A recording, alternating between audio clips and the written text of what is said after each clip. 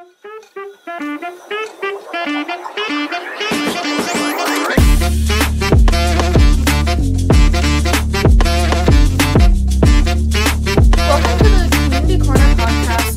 Finance Edition. My name is Olivia, and I'm here with my co-host, Rashmi. We're juniors from Farmington High School in Connecticut.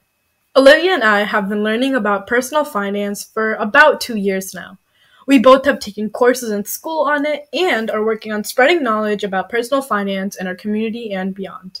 So let's get right to it. Rashmi, what's the definition of personal finance?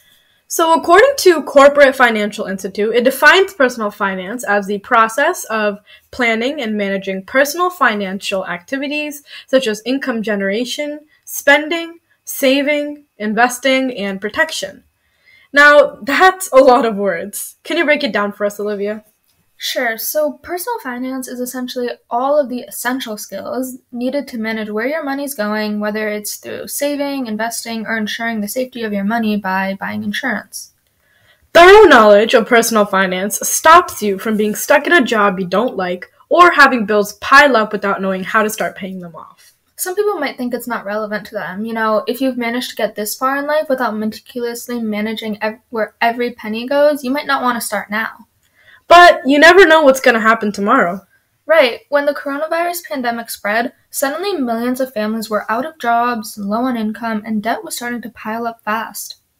In February of 2020, 33% of all U.S. adults had been laid off with no prior warning, and 31% of all adults had to take a major cut in pay. But besides major world events, it's not like we'll know in advance to start saving for an emergency medical operation, or know beforehand if the company we've been working under is going to go out of business. This can happen to us at any time, anywhere. So it's up to us to organize our finances now to be prepared for any unexpected financial burdens in the future. That might include budgeting, insurance, investments, and lots more. But we'll get deeper into those topics later. For now, you might be wondering, why is personal finance worth the time investment? One of the number one benefits is just simply knowing where your money is going and that it's not going to be compromised. When you start looking at your income more in detail, you begin to see your money can go a lot farther than you've ever imagined. But all you have to do is realize its potential. Once you do so, you can easily save money and stress less at the same time. You're able to improve your quality of life and finally do the things you always wanted to do, whether it be buying your dream house or car or just spending more money on your interests in general. The best part about personal finance is that there are absolutely no downsides. In fact, by not incorporating personal finance into your daily lives, you are only hurting yourself. Right. Americans reported losing an average of $1,389 in 2021 because of a lack of personal finance knowledge. These are the real-world consequences of poor financial literacy.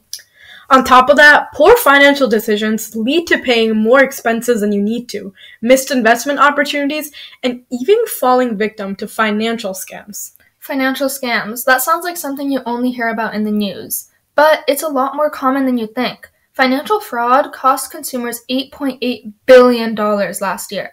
That's up 44% from 2021. These type of financial losses can have long-lasting implications, hindering individuals' ability to build wealth, plan for retirement, or weather unexpected financial crises. The most haunting financial struggle of all is debt, in particular credit card debt. According to key financial literacy statistics, Americans owe over $800 billion in credit card debt as of Q1 of 2022. Credit card debt can start out as only a few dollars, but its high interest rates lead to exponential growth in owed money. And suddenly, the $20 you didn't pay back a few months ago are now worth $200. This extensive debt load can significantly impact your financial well-being, trapping you in a cycle of interest payments, making it difficult to achieve any sense of long-term financial stability. And financial insecurity often starts at an early age due to a lack of confidence. Right. 75% of the future of our country, American teens, lack confidence in their knowledge of personal finance. And this lack of personal knowledge finance can cause excessive student loan debt, mismanaging credit, or even failing to invest wisely. Additionally, people are starting to deal with financial stress from a younger age, taking a toll on their mental well-being. Financial stress can lead to anxiety, depression, and strained relationships, further affecting their quality of life. Such financial insecurity at an early age can set the stage for a lifetime of financial struggles. Unfortunately, poor personal financial skills can often perpetuate in families. If you've grown up with parents who struggle with managing finances, it's likely that you will also deal with that too. This can lead to a cycle of generational financial hardships, and in extreme cases, continuous poverty.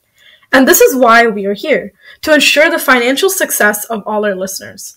That's it for today. Next time, we'll see how we can shift our mindsets for success in personal finance. Cashing off, Rashmi and Olivia.